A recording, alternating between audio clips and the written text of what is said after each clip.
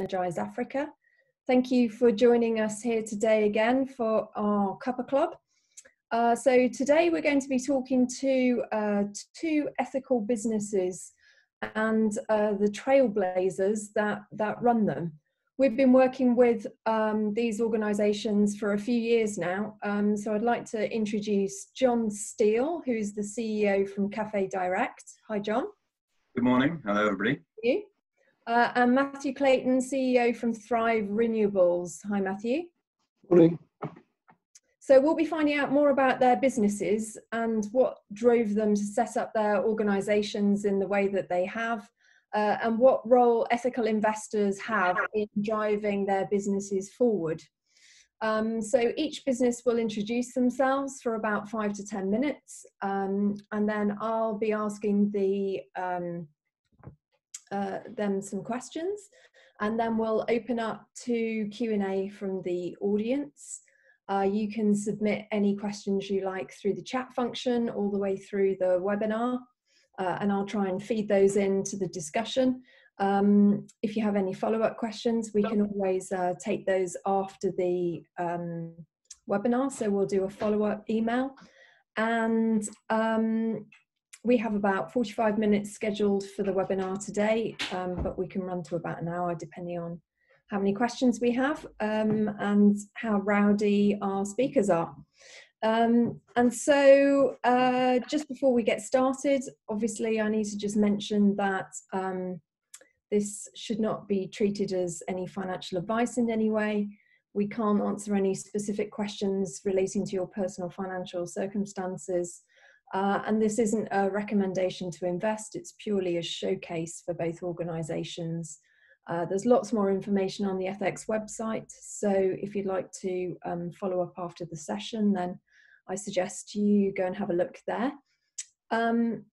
So both of these organisations have been with Ethex really since we launched back in 2013-14. And we really continue to believe in the great impact that both of them have achieved and the way that they run their organisations, particularly in terms of the ownership, which is highly accessible to individuals to participate. And these organisations were effectively crowdfunding before crowdfunding even existed. And many of the businesses or organisations that we represent on Ethex are doing things for the first time.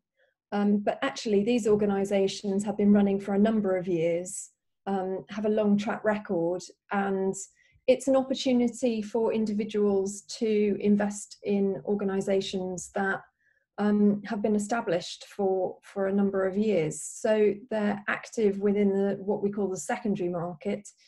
And we're going to find out a little bit more about that in due course. And so first of all, I'd like to bring on Matthew to give us an introduction to Thrive Renewables, and then we'll move over to John, and then I'll open up some questions. So over to you, Matthew. Thanks very much. Morning, everyone. Yeah, so just a quick intro to myself and Thrive Renewables.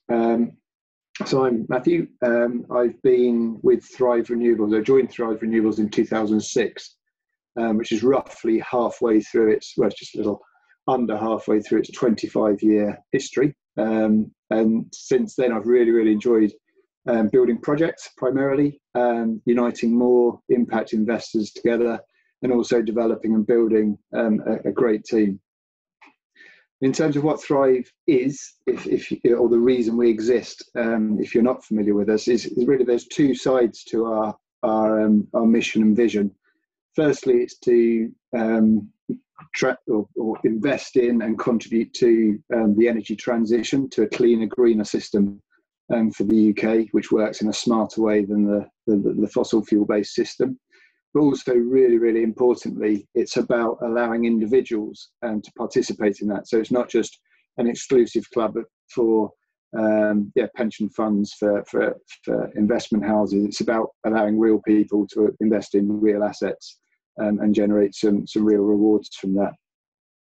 And so in the simplest sense, the company is a renewable investment company or renewable energy investment company.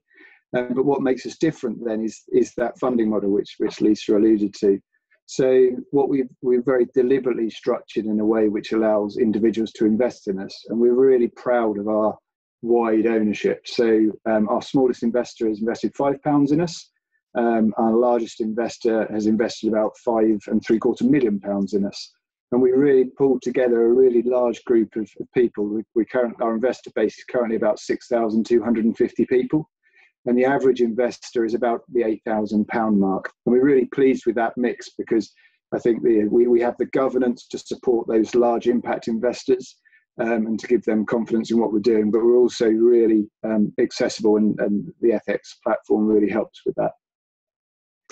So in terms of what we do, so to date, over the last 25 years, we've invested in 25 renewable energy projects.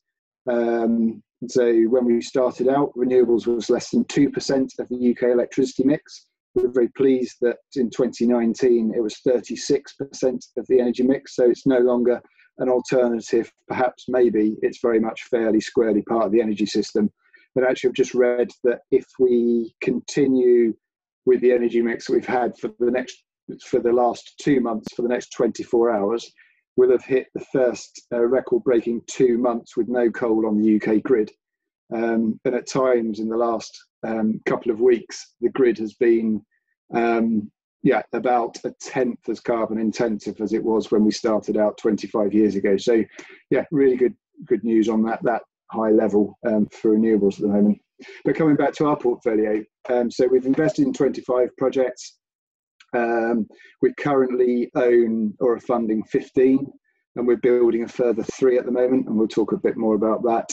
A project to us is a renewable energy project primarily, so either the portfolio at the moment is wind and hydro, with a bit of heat in there as well. We've also invested in solar, but we haven't got those. We're not owning any solar at the moment. And our portfolio, the furthest north we've gone is on Orkney. We've got a very busy turbine which endures the harsh, almost maritime weather that Orkney gets. And then we come as far south as Bristol. We've got 4 turbines which we've built around a sewage treatment plant in Avonmouth. And then we go as far east as Nest Point in Suffolk, which is actually the country's most easterly point. And we've got a turbine on the seawall there. So try and have a bit of geographic diversity in the portfolio as well as technology and diversity. And what we're really about in terms of when we're investing in projects is plugging what we see as quite a big gap, which is between what an individual or a community can do on their own and what a utility is interested in doing. So we tend to invest between 500,000 and 15 million in any one project, and we've built up the portfolio of a number of projects. So we're really trying to work collaboratively to make projects happen. And what that means for our investors is that last year we generated enough electricity to power the residential needs or the homes of a city the size of Worcester. So 75,000 tonnes of emission reductions associated with that generation. And when we boil that down to what it means for our average investor, if you can describe anyone who invests in us as an average investor, that means we have that they're generating enough renewable electricity to supply themselves and their 8 neighbours, or 14 tonnes of emission reductions, which roughly equates to 2 people's worth of carbon footprint per annum. And then financially, if we look at the returns which people have generated from their investment in us, in addition to the environmental impact, then the average annualized return is about 7% per annum. And that's the combination of a dividend and also the capital appreciation. As we've grown the portfolio, our share price has developed as well. And we've managed to pay a dividend in 19 of the last 20 years, which is really important to us because it's about demonstrating that sustainability, both at the impact and the social level, or the environmental and social level, but also that financial level. So in terms of where we're going at the moment, we've committed £12 million at the moment to 3 new investments, which between them will generate 11,000 homes worth of electricity. So in terms, again, boiling it down to our average investor, then that's another 2 homes they'll be generating electricity for, so going from 8 to 10 homes. in addition to theirs, or another 3.5 tonnes of emission reductions. And the projects we work with, because we try to work collaboratively, we've got quite a flexible funding model. So the first of those projects is what we call a private wire project, where we're building a small wind farm which will generate electricity which we plug straight into an industrial consumer. And so that does two things. It gives us the comfort that we've got that customer, and we're able to get a good price for our power from that customer, because we're saving them money against what they'd import their power from the grid for. And we also improve their environmental credentials, which tends to win our industrial hosts new business, because we're basically reducing the carbon footprint, reducing their costs, and they can then demonstrate to their clients that they've got a cleaner product than they had previously. So that's a private wire project, a wind project, which we're developing in South Ayrshire at the moment. We've got a hydro project, a 2 megawatt hydro project in the Scottish Highlands, which is being built at the moment. So it's been an interesting couple of months for that, but that's on schedule to be generating towards the end of this year. And that project in itself will generate 2,250 homes worth of electricity. And something a little bit different for us is we've also made an investment in a geothermal project in Cornwall. And this project will take the heat, the natural heat, which is radiated from the granite bedrock in Cornwall, and we'll do two things with that heat. We'll generate electricity, so there'll be a 3 megawatt electricity generation plant there, but also can supply heat so zero carbon heat to local businesses and homes, which is really important to because the heat challenge in terms of climate change and the way we get our heat is really the unsolved problem in the UK and well globally, really. So and the other interesting thing with that is the 3 megawatts of electricity we'll be generating from that will be base load. So it doesn't matter if it's day or night like solar, or if it's windy or not with wind. This will be renewable energy 24/7, which is really important in terms of building from the 36% renewables on the grid to the sort of 70, 80, 90 that we need to get to. And I think I can probably leave it there, and we can just add some more as we go through, if that's about right. Yep, that is perfect. Great. That gives us a really nice overview of your business, both in terms of, the history and where you've come from and what you're actually doing at the moment. So I'm going to hand over to John. If you'd like to give us an intro and an overview as well, John, that would be brilliant. Yeah, I was fascinated with what Matthew had to say, and now I'm trying to work out how to follow that. I think Cafédirect is a quite different business in many regards, but clearly very much a purpose-driven business as well. I think I talk a little bit about the history, and then try to bring us up to date and give a feel for how the business is today, and then a little look into the future as well. Business Cafédirect has been going for 29 years, and it wasn't really set up as a business in a normal business sense. It was about 4 charities and 3 farmer organisations coming together to try and get farmers a fair price. Because in 1989, the international coffee price agreement fell apart as America exited, and the price of coffee dropped well below the cost of living for smallholder farmers across the world. And so these charities and these farmers came together to bring coffee to the UK directly and sell it in church halls and fair trade shops and community shops. And from that, 2 years later, the business was born. So in the early days, it was run by 4 charities with direct contribution from the farmers. And I think it's always been a very pioneering organisation. And our purpose is very much to improve the lives of the smallholder farmers that we serve and the environments they live in, but also to challenge the role for business, and very much to make business a force for good that balances the capital of money and social impact and environmental impact. And I think it's a business model that is gaining momentum.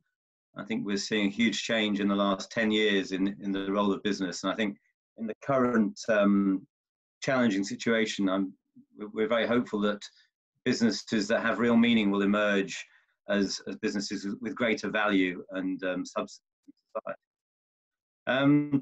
So very much a direct business between farmers and people to try and make a difference. We pioneered a movement called Fair Trade by becoming one of the first 3 brands to become Fair Trade certified in 1994, and we're the only one that's remained 100% since then. So I'm totally committed to the Fair Trade movement. We're very committed to organic as well. More than half of our coffee, teas and cocoas are bought on organic terms. And we're focused on coffee is our biggest commodity, followed by tea and cocoa, and very much a branded business. So at the heart of it, you've got a unique business model, but also a strong brand. In terms of other things that we've done that have led to where we are today, as Lisa pointed out, we were doing crowdfunding before it was called that. And in 2004, we printed the phone number on all of our packs of coffee and invited like-minded individuals to join. And so we have 4,500 individuals who are part of the journey and represent 60% of the share capital of Cafédirect. We very much see ourselves as a multi-stakeholder business. So we have consumers who own part of the company, farmers who own part of the company. One of the founding charities, Oxfam, still owns about 8% of the stock. And then an agricultural investor, Oikocredit, also is a key shareholder. So very much the collaboration of like-minded individuals and organizations. We engage our farmers in everything we do. So they own shares in the company. They have 2 board positions on board meetings. So we directly work with a farmer in Peru and a farmer in Tanzania. And then we also have a standalone charity called Producers Direct, which is farmer-led, that does a lot of the impact work we do on the ground. And we set that up 10 years ago to have a genuine direct impact on the ground, but also to use that construct to enable us to raise more significant funds from other organizations. So we raise funds from people like the Gates Foundation and Google and Nominate Trust to come alongside our funding to have greater impact on the ground. That's a little bit of the background. I think we're proud to be a social enterprise, proud of our fair trade roots, and we recently became the first coffee company in the UK to be a B Corporation, which I think we ummed and ahed about for a number of years, but concluded that it was about being part of a movement to make a real difference, and that we could help that to occur. What else? We've changed significantly in the last 5 or 6 years. So we roast our own coffee in London. We're much more appreciative of our product and our brand. I think in the early days, we were very much about social impact and environmental impact. And we've learned to be a sustainable brand owner and financially strong and much more relevant to consumers and customers over time. So a really good balance between the different aspects of the business. We employ 30 people, got a strong management team, and we've been in consistent growth now for 3 years, and we continue to grow well despite the circumstances we're in. And we're determined to double the business and improve our impact and also our return to our various stakeholders, and very optimistic about the future. So there you go. Okay. Yeah, that's lovely, John. Thanks very much. So 2 quite different organisations in terms of the way that, or the actual activities that you both do, but actually quite a similar ethos. And I suppose, all organisations that we engage with at Ethex obviously have to have some kind of social or environmental mission at the heart of what they do. But it seems to me that both organisations are very in tune with having the general public as being a core part of your stakeholder makeup, and it's part of your DNA. So what was the decision, and why did you decide to set up the organisations and do it in that way? Maybe John, you go first, and then Matthew. Great, no, thank you. I mean, as I said, I think it was set up very much out of crisis at the time. So, you know, the way that the 4 charities and 3 cooperatives came together was very much to fix a specific problem, which I think is really about injustice and very much about fairness.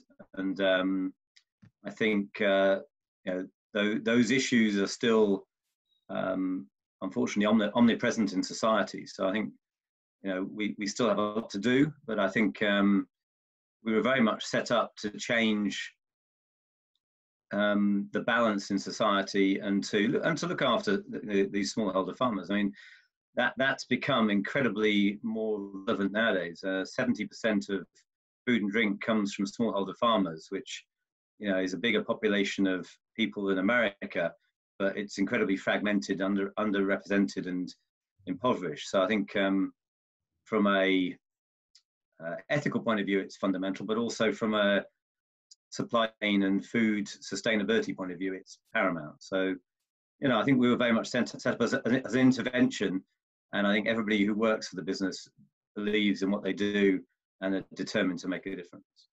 But why engage the general public sort of so early on? You could have just had, you know, institutional finance, but you chose to get the public involved really early on. Why was that?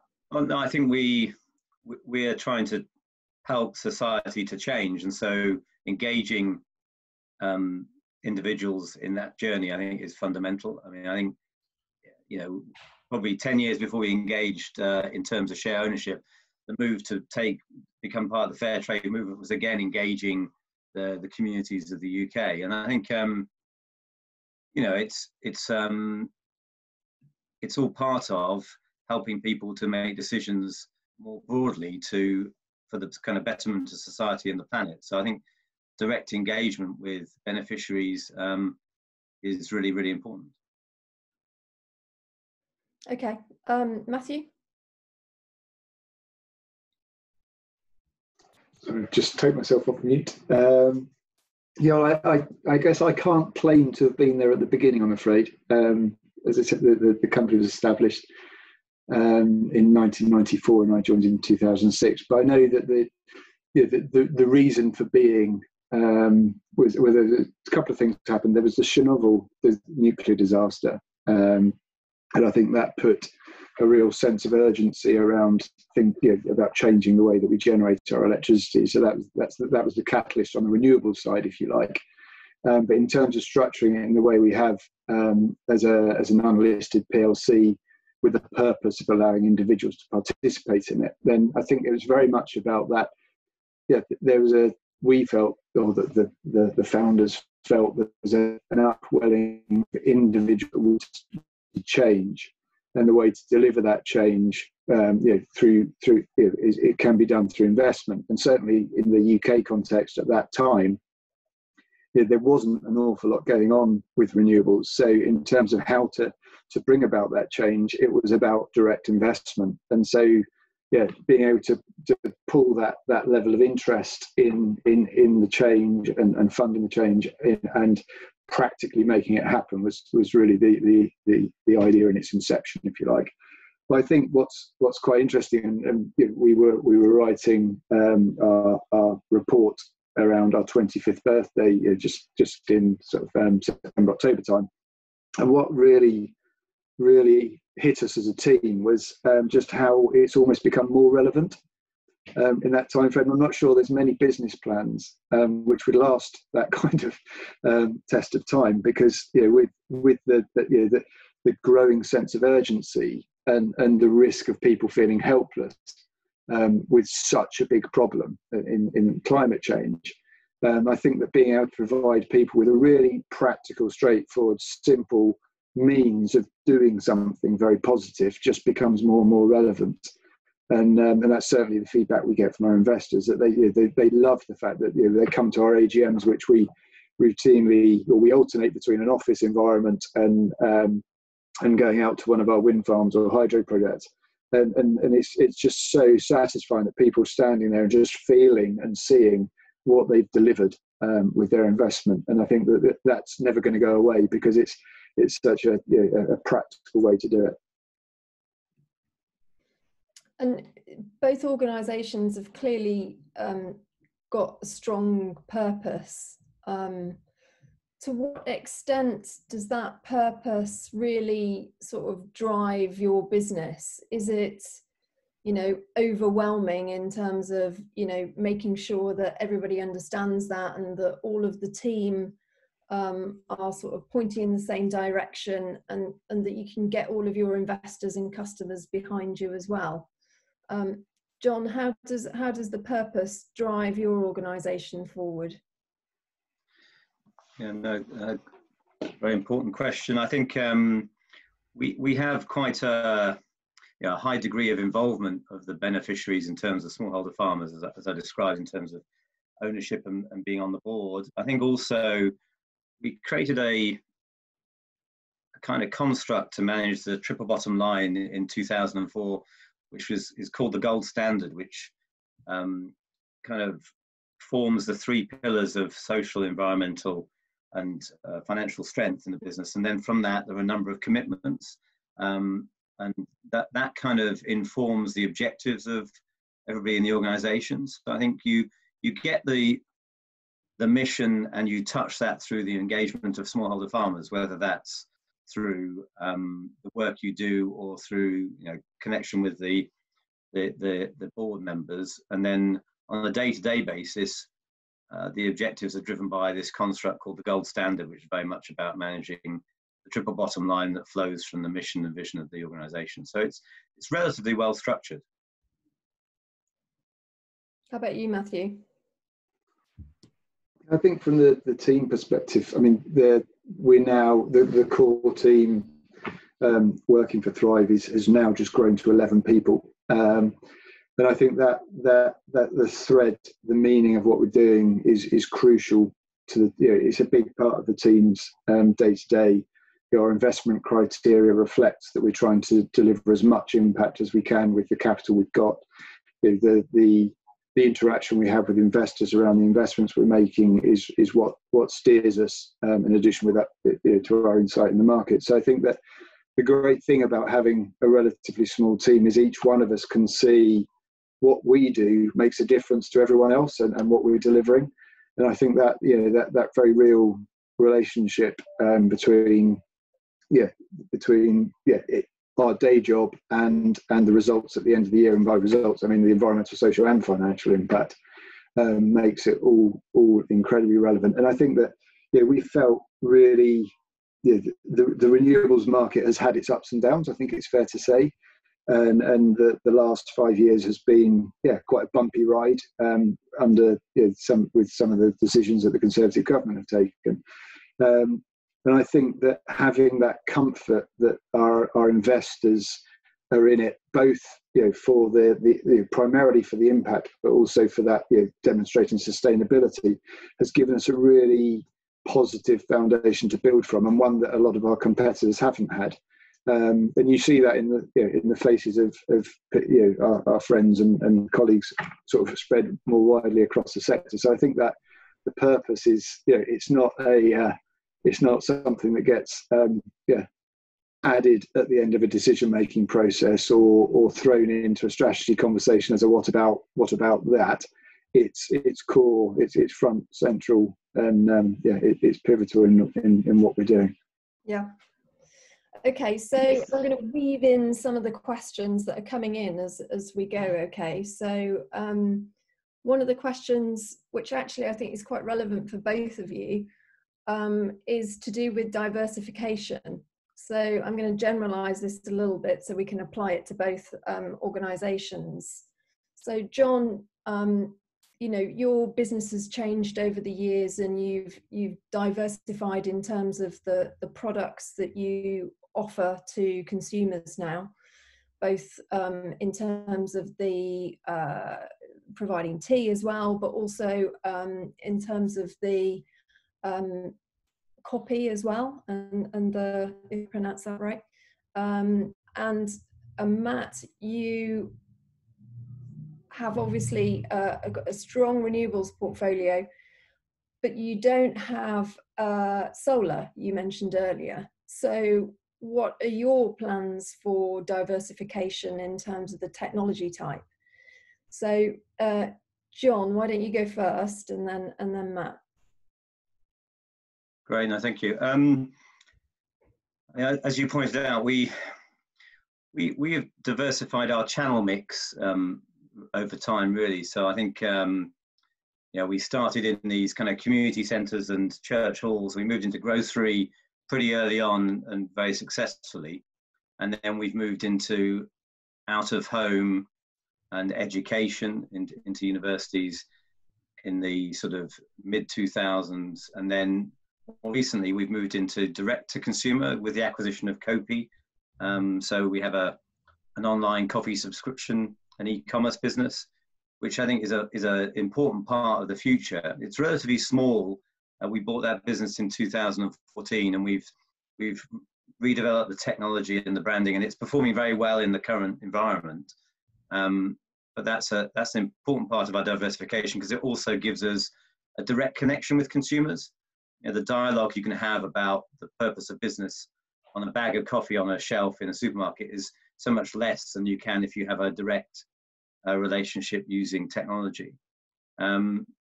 We also have a strong international business, so we have diversified into other markets, primarily in Asia, where we're the lead brand in Singapore and Hong Kong, and then in some parts of Europe, primarily in Northern Europe and Scandinavia, where purpose matters and resonates more. So pretty much, a multi-channel business, and then we've diversified into different formats of coffee and tea and cocoa. Primarily, coffee's been our stronghold. If you look at the business's performance, it had quite a significant period of commercial decline from 2008, from the financial crisis, through to about 2014. And during that period, the focus has been really on the heart of the business, coffee, less so than tea and cocoa, which have then fallen away a bit. But very, very much, I think for us, diversifying in product and in channel is key. A lot of the innovations we're going to bring to market in the future are different ways of consuming product as well. But yeah, no, hope that. Thanks, and Matthew, over to you. And perhaps you can also include a point around, apart from technology as well, you were saying that you were doing more private wire projects as well, particularly probably since the fits of decline. So maybe include that in your answer as well. Yeah, okay, fine. So I think, so the primary focus of the business, because of the risk and return profile that we see with the investor base we've got, is proven technologies. So we've invested the majority of our portfolio is wind, got some hydro there, and we have solar. The solar we've done has been part of community energy funding bridges, where a solar project has been built by a mainstream developer, if you like, owned by an EIS business, but local community energy group has been really keen to be able to take ownership of their local asset. And what we've done is funded the acquisition and then been crowd-funded out. So that's the structure we've used for our involvement in solar so far. I guess we were reluctant, I'm winding back the clock sort of 10 years or so now, but initially we were reluctant to invest in solar, because if we looked at the amount of carbon or the emission reductions we could deliver per pound invested, when we compared wind, solar and hydro and wind really smashed solar out of the park, if you like. So we very much focused on that, maximising the impact we were having with our shareholders' capital. Now, fortunately, because there's been so much development in solar particularly, then the cost of solar has come down. So now we see solar, hydro and wind being as sustainable as each other, both financially and environmentally. So our positions evolved with that through time. And I think that the whole sector, and this sort of comes to the next point in a way, that there's not, we haven't found a perfect solution, and it's not going to, for our energy sector, and it's not going to be one technology. It's going to be a combination of technologies. So we need to move with that. And whilst we need to and so what we've done, back in 2007, I think it was, we invested in a company called Marine Current Turbines, which put the first commercial scale tidal turbine in the water in Stratford Lock, which still busily generating electricity there, and there have been sites developed off the north coast of Scotland now which to use that technology. It's still nascent, but it's getting there, and so we made that investment. We also see, in many respects, the geothermal investment as being a departure from the norm, from the proven technology, but something that's important because it's delivering that base load power and also heat, which we think is really important. So I think that the short answer would be that the core of our business, the stable foundation of our business, is going to be proven technologies. But we can see that, as we move through time, different technologies are going to be needed, and we've also looking really carefully at the system as well as generation, because renewables at the current 36% of the grid electricity can be absorbed within the existing system. But as we move to 50, 60, 70%, which we need to hit to get to net zero, and the system needs to change, and that needs storage on the system, and that's not going to be just the hydro pump storage, which we'd love to have to be a very big part of that. That's going to be battery storage. There's demand side management. There's energy efficiency. So what we're doing is keeping the core, the solid foundation of the business around the proven technologies, but then contributing where we can to developing those more system elements, and that's part of the heat investment we made. We've got a very small stake in a company which puts ground source heat pumps into retirement homes and retirement villages, because they have really high heat demand for both hot water and heating. And those ground source heat systems, sort of a couple of 100 kilowatt systems, can really make a big difference there in terms of emission reductions. The demand side management we've had a very good look at, but actually it's not that capital intensive. It's more of a rollout play, a customer relationship play, which is difficult for us to interact with when we're primarily almost like a clean infrastructure investor. So yes, so we are very keen to diversify where we feel it's prudent to do so, whilst maintaining the risk and return profile we've had. But we want to do it in a way that contributes to the transition in the right way. And just coming back to the point you made about the private wire model, yes. So as the subsidies have melted away, or the financial support has melted away, the renewable space, the sector has built so much expertise with technology, with contracting, ensuring the way power is sold and everything else. But a lot of that was framed around the financial support from governments, and so we need to transition away from that. And one way that we see that replacing the revenue certainty that came with roughly 50% financial support from the government schemes is to build relationships with businesses who have their own electricity demand. And so what you see is if a business is importing electricity, then they'll be paying between 90 and 150 pounds per megawatt hour for their electricity, and we're selling to the wholesale electricity market at around 40 to 50 pounds per megawatt hour. So that's the difference between 50 and say 100, and there's a very nice place for both us and the host business to benefit, where we can get a premium on the electricity we're selling, and they can make a large saving on the electricity they're using. And we've got 4 sites already operating on that basis. We're building another one, and one very nice one is in Cambridgeshire, where there's a potato preparation plant there, and they're using about so we're supplying about 60% of their electricity needs, That's saving them a lot on their electricity bill. But what's really important to them is it's helping them to win new clients, because people that wouldn't have, they've got a competitive advantage because their potatoes are cleaner, not physically, well, they are physically cleaner, but they're greener. No, they're not. No, that's not good either, is it? But anyway, they're a better product from an environmental perspective, a smaller carbon footprint. So so that's great for us. Good. And you mentioned something which I think it would be interesting to reflect back at John. You talked about how you have your core portfolio and then you're looking at R&D and more innovation at the right appropriate time. John, how do you balance that within your organisation, having your core business, but also needing to be quite innovative and change? The consumer market is changing so rapidly now. So how do you balance that within your organisation? Yeah, I mean, we were pretty innovative until about 2015, and then we stalled our innovation program for a couple of years, but we're back on with it now. So we were the first company to do fair trade Nespresso compatible pods.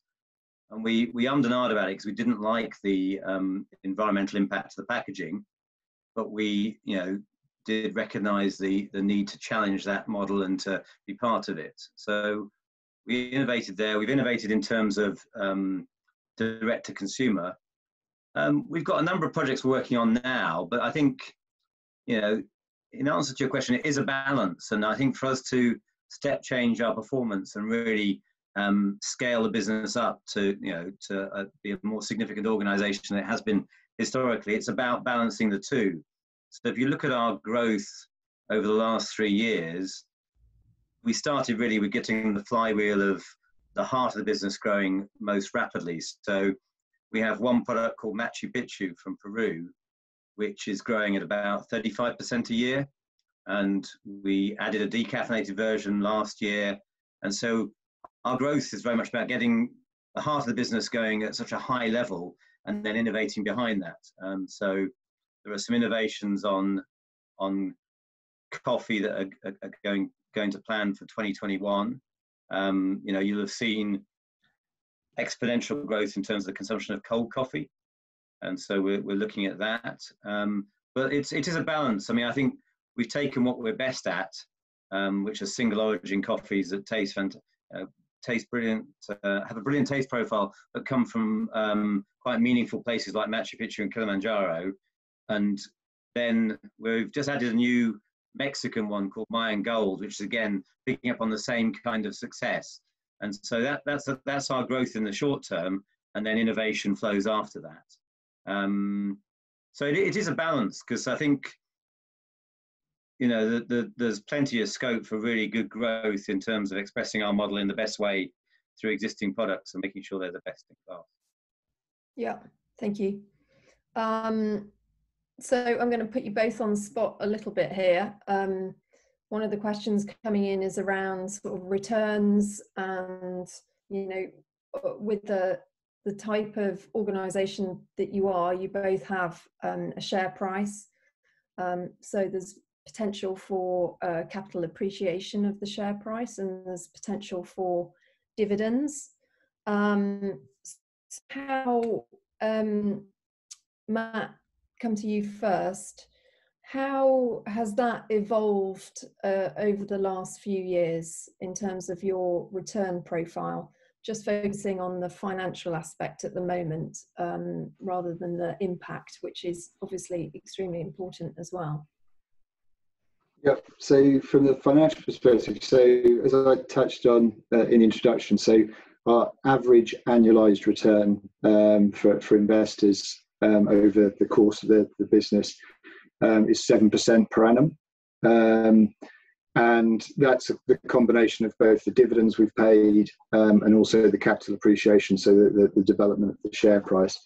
And I think it's fair to say that one of the largest challenges we have as a business, from the investor perspective, I think that what we do is clear and hopefully seen as a positive thing to be doing for the right investor, but not being listed creates an issue in that there is a perception. It's not necessarily reality, but there's a perception that with a listing comes liquidity, and it's important over a business which has a life. We're not a 10-year business plan. We're not a 20-year business plan. We are here for the transition, which will be a very long journey.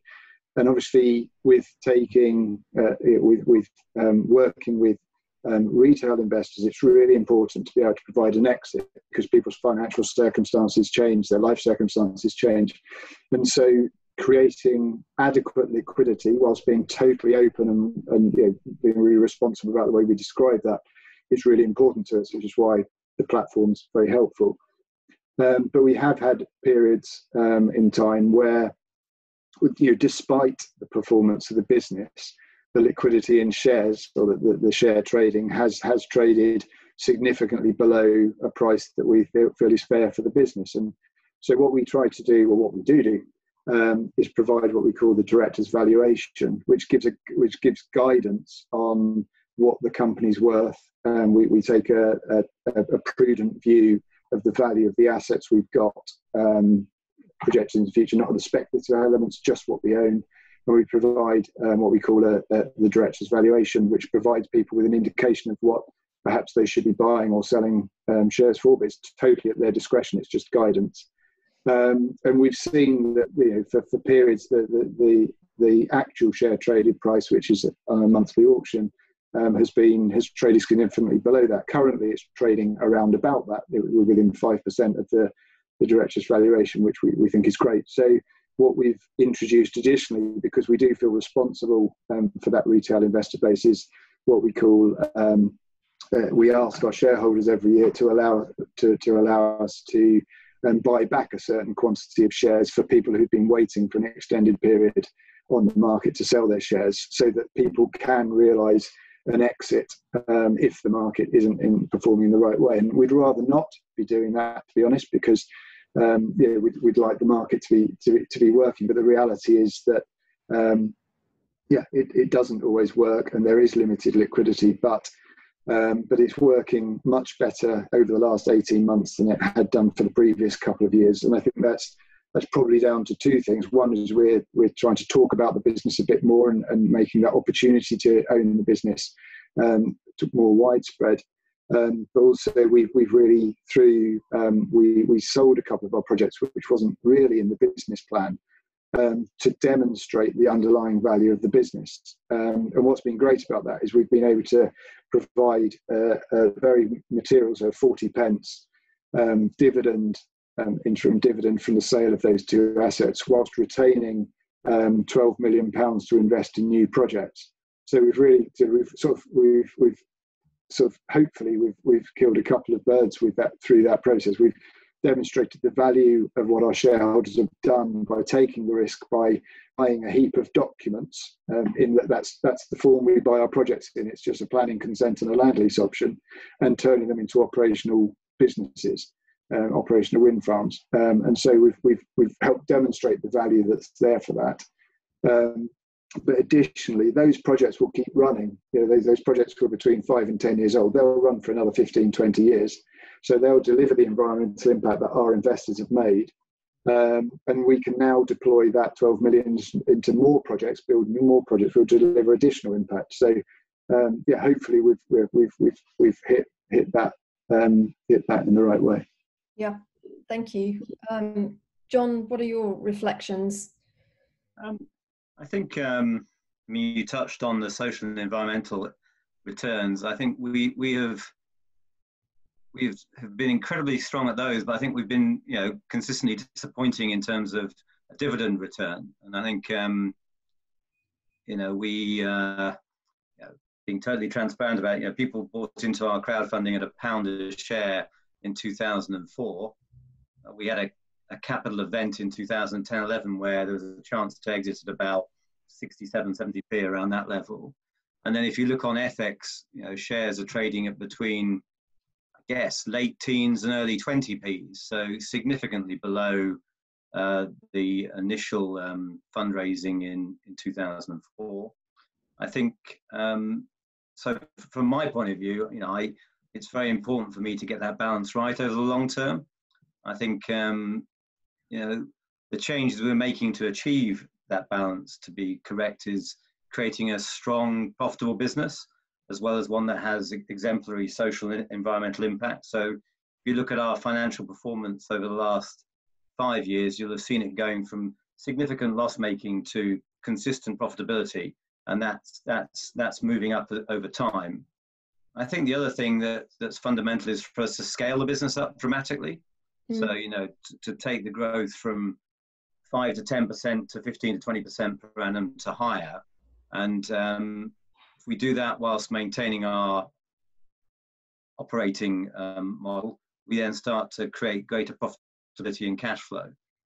So I'm very conscious about it because the business is very much about social, financial, and environmental return.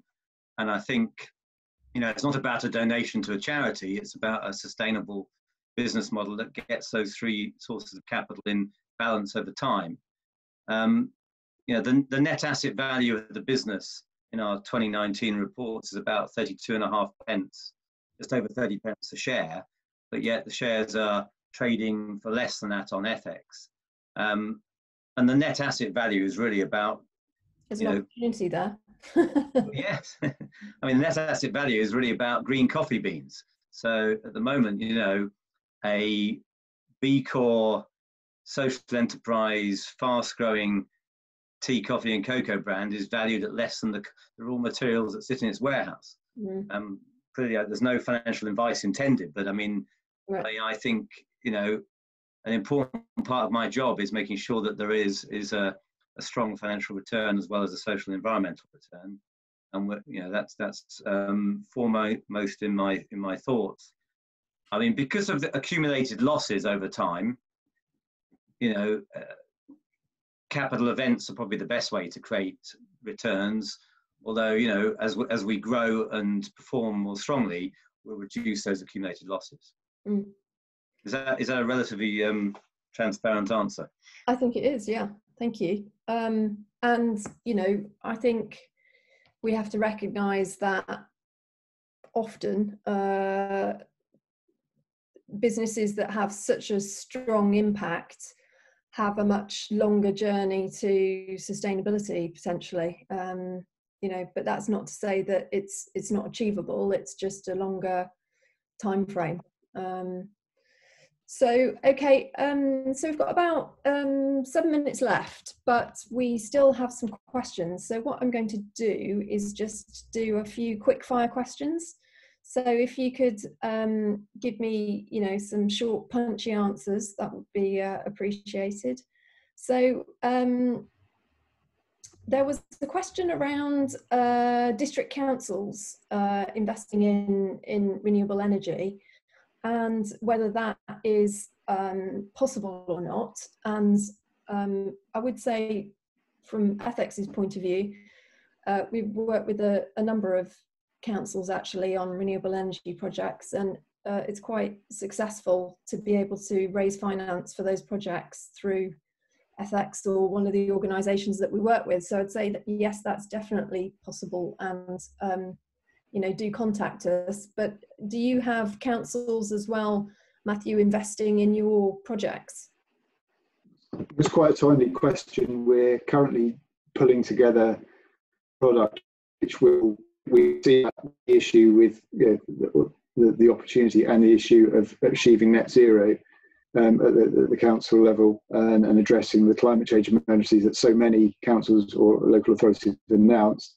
And what we think is, because we've got the expertise to get stuff built and deliver power to hosts effectively, the local authority could be the host, and we're keen to have that wider positive impact. We think that providing a low-cost power, or by providing co-ownership of some renewable energy assets with the local authorities, a really, really positive way to deliver that community benefit to every home, not just those who have the luxury of being able to invest. So yes, it's very much something that's in the front of our minds at the moment. Yeah, thank you. And to you, John, is climate change affecting Cafédirect's producers? Well, the quick fire answer is yes. a bit of addition to that would be, the impact is not only about the yield of the product, but also, about the environments which people are existing. I think we try to do quite a lot of work in terms of resilience, and part of that is about working closely with farmers in terms of managing the environment. Also diversifying farms.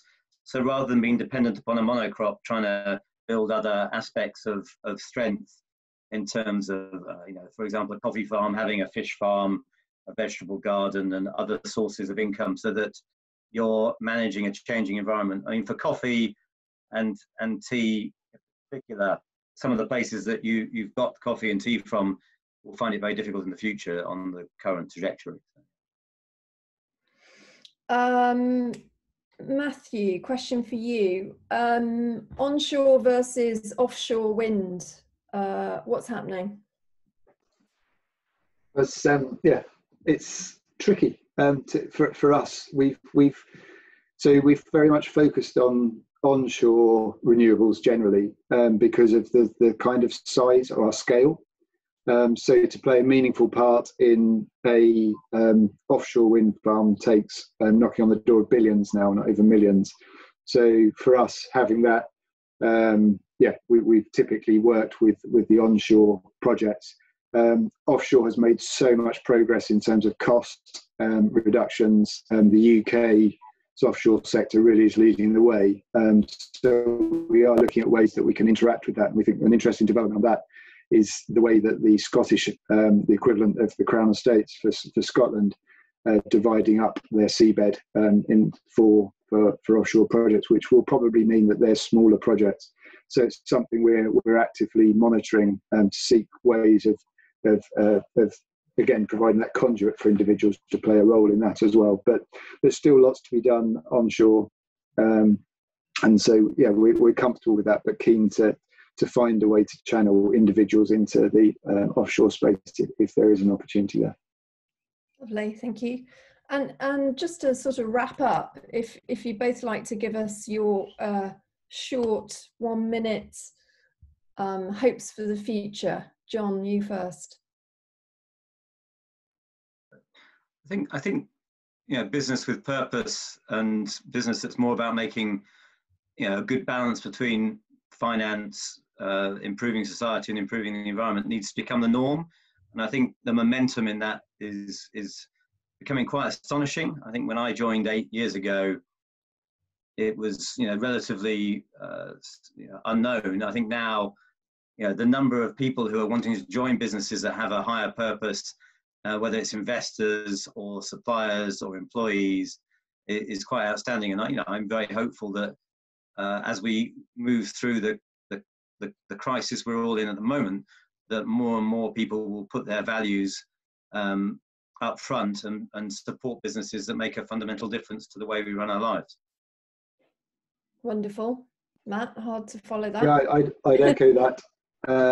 But additionally, I think that what's particularly, whilst we certainly wouldn't have wished the circumstances of COVID to have been the catalyst for change, but I think that what we've seen from a UK, well, pretty much a global energy system perspective, is that renewables have had a growing presence, and with the reduction in demand for electricity that the globe is seeing at the moment, with the various different lockdown measures, grids and the systems are learning really quickly to manage systems with the majority of the power coming from renewables. And I really think that's provided a live lab which has taken us sort of 10, 15 years into the future, and coming back as we recover from the current crisis, the system will know it can realistically work with majority renewables. And that's a really, really crucial bit of learning and gives us a lot of hope for a properly sustainable system going forwards. Excellent. So thanks very much to both of my guests today, to John and to Matthew. That's really nice discussion, and two quite different businesses, but with, obviously a common purpose. And I think that's wonderful to have you. So thanks very much. We'll send some follow-up to everybody in terms of any outstanding questions or resources if required, and look forward to the next Cuppa Club. Thanks very much both. Bye. Thanks.